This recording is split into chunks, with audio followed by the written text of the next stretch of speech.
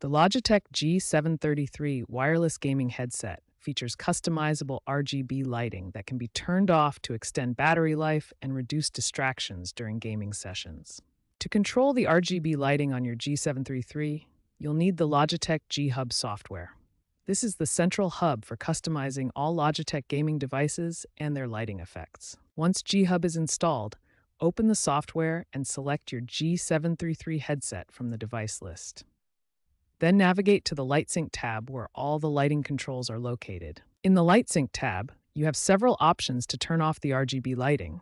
You can select fixed or color cycle mode and set the brightness to 0, choose a black static color, or look for an off preset option. Turning off the RGB lighting provides a significant battery life benefit. With the lights disabled, your G733 can last up to 29 hours on a single charge, compared to about 20 hours with default lighting enabled. That's an extra 9 hours of gaming time. That's how simple it is to turn off the RGB lighting on your Logitech G733 headset. Use G Hub to access the LightSync controls, choose your preferred method to disable the lights, and enjoy extended battery life for longer gaming sessions. If your G733 headset lights remain on even after powering down, there's a simple hardware solution. You'll need to perform a manual reset using the Reset button. Locate the Reset button underneath the left ear pad of your headset. Using a small tool like a toothpick, gently press and hold this Reset button for a few seconds. This will force the headset to completely power down and reset its lighting system. Another common issue occurs when games and applications override your lighting preferences. In G Hub, there's a setting that allows external programs to control your headset's illumination, which can interfere with your custom settings. To prevent this interference, open G Hub and navigate to the Settings menu. Look for the option that says Allow Games and Applications to Control Illumination, and make sure this is disabled. This ensures your custom lighting preferences won't be overridden. Profile conflicts are another source of lighting issues.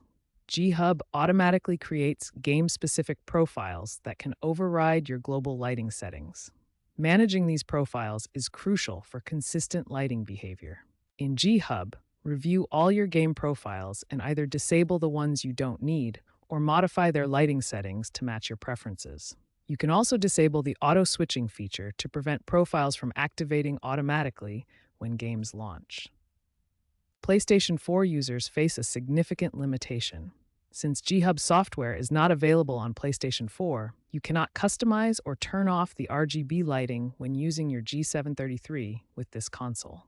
Finally, many lighting issues can be resolved by simply keeping your G Hub software up to date.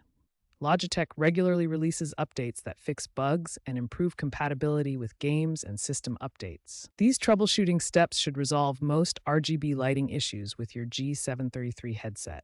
Remember to try the hardware reset first. Check your G Hub settings, manage your profiles, and keep your software updated for the best experience.